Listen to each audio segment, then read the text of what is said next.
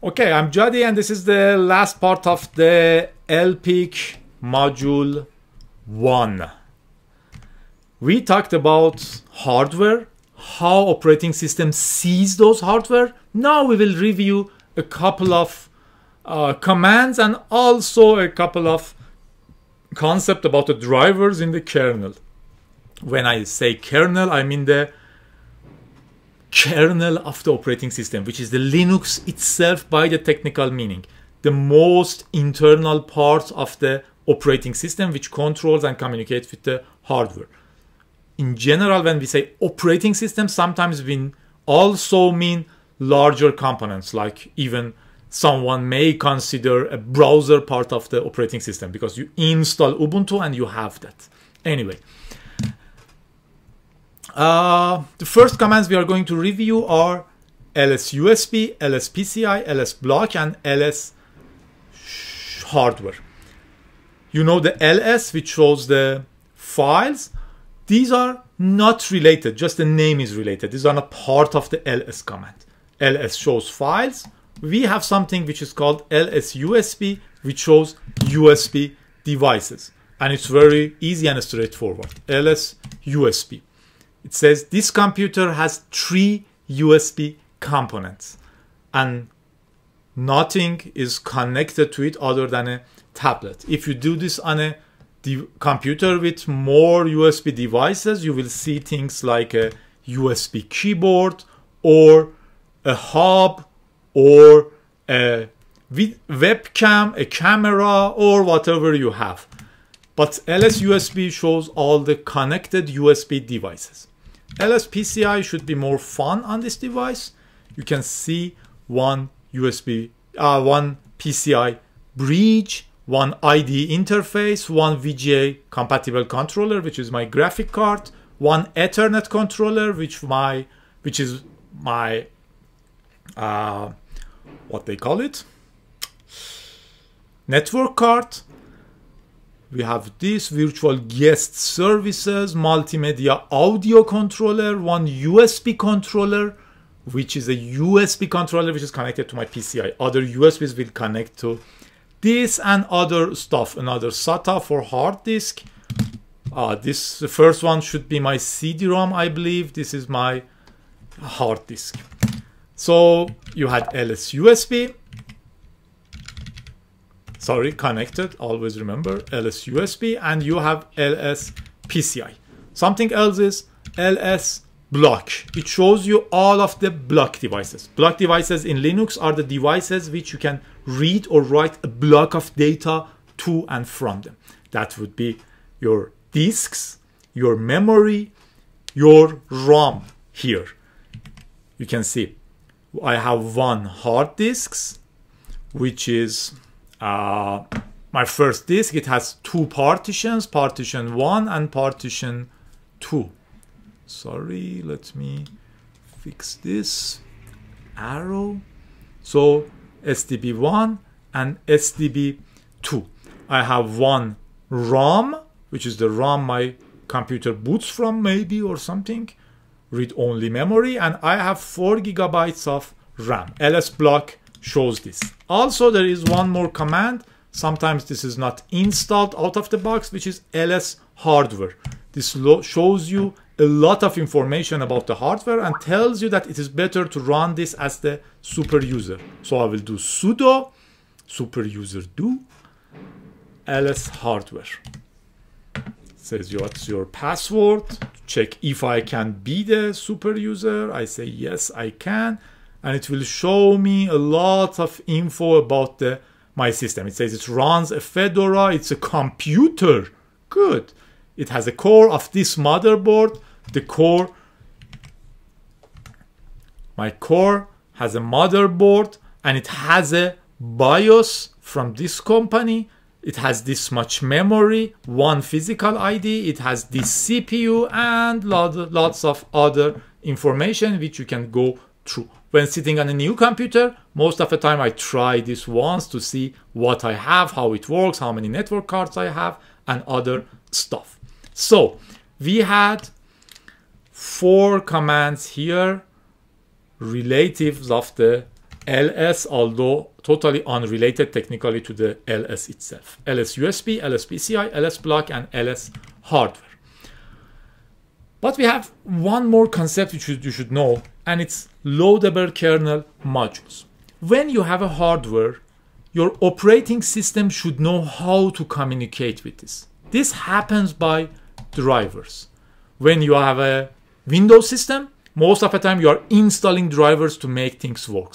Older days, we used to do this more. Now more and more drivers are inside the Windows itself. Whenever there is a hardware, operating system should have a driver for it, should know how to communicate with that hardware.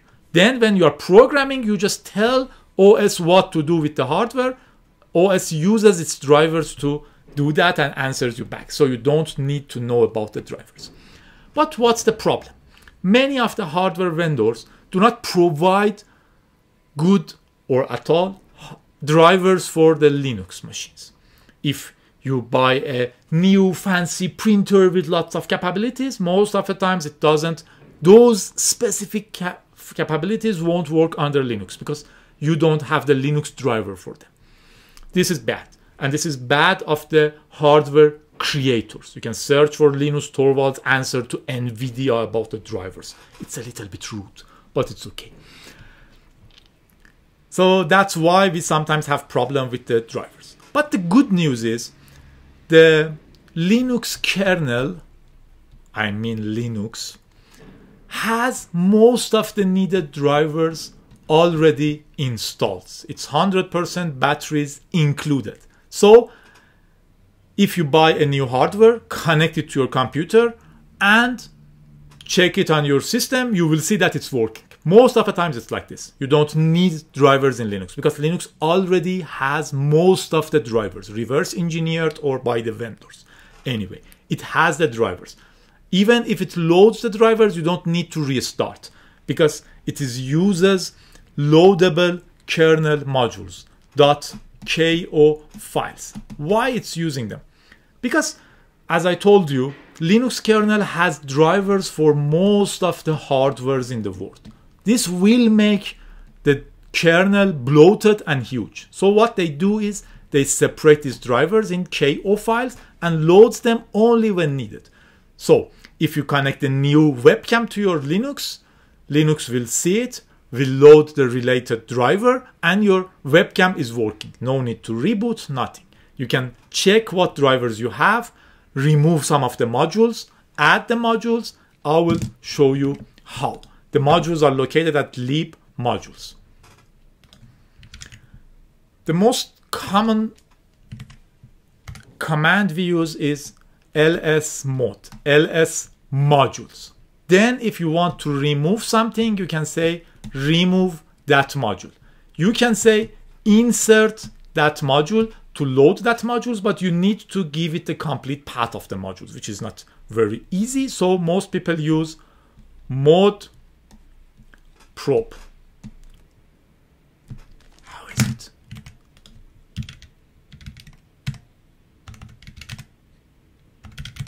Okay, thank you. Don't tell anyone because it's not mode, it is module. So you go with mod prop and you can load a module without needing to give all the path because it's all props for it and reads the module and loads it. Let's have a look. If I say ls mode, it says, okay, these are all the modules you have in your system. If I go up in the beginning, you see that it says, okay, you have this module. This is the size of this module and used by how many other modules or subsystems. For example, TLS is a good example. It provides HTTPS connections, TLS encryptions to the kernel. It is not being used at the moment by anyone. So I can say remove this module from the kernel. I can say rm mode TLS. It will tell you operation not permitted. You don't have enough access. What you do? You run with sudo. So okay, what's your password? This is it. Now TLS is removed. If I do a ls module, TLS is not there anymore because I removed that driver from the kernel. If you have a new hardware, you may need to load a specific module for it. One very famous one is AWL Wi-Fi, which provides most of the drivers for most of the Wi-Fi devices. So if I want to load this again, I can say insmod. I have to give the complete path, which I don't know. So I will say modprobe TLS. It says, okay, what you said. Okay, modprobe TLS. Operation not permitted. Normal users cannot add modules to the kernel. Only root can. So now it is there. I can say IWL Wi-Fi. Now IWL Wi-Fi module is loaded, and if I have a wireless card, it should work. And what else? Sometimes you cannot remove modules because they are being used by someone else. In that case, you have a switch which says switch F -F, force this RM mode, and it will force this removal. So we covered LS mode. You know the modules. You have the understanding of the kernel modules. You can remove them. If you have a laptop with a wireless card, you can try this and you will see that your wireless card is gone, and it will go back when you again do a mod probe. And now we are just doing this manually. If you want to make them permanent, you have to check places like etc modules or etc mod probe D to make these changes permanent. We will see these later. But now you have an understanding after all these modules. What are hardwares? What are different kinds of hardwares? What are PCIs, USBs? What is a firmware? Then you saw how /sys and /dev help you to understand this hardware, helps kernel to understand this hardware and provide them to you here. And also you have an understanding of the proc, how the processes are built inside the memory, inside the mind of the kernel, and how you can see them, communicate with them, check some data. And also you have an understanding of the kernel modules. You can load them, you can reload them, you can remove them, and different things will happen. This was the most difficult part of the LPIC. It was abstract, it was not very hands-on, you cannot see the exact results. Later it will become easier and easier. Be with me, Jadi. I will be glad if you subscribe and use this free book, linuxfirst.com.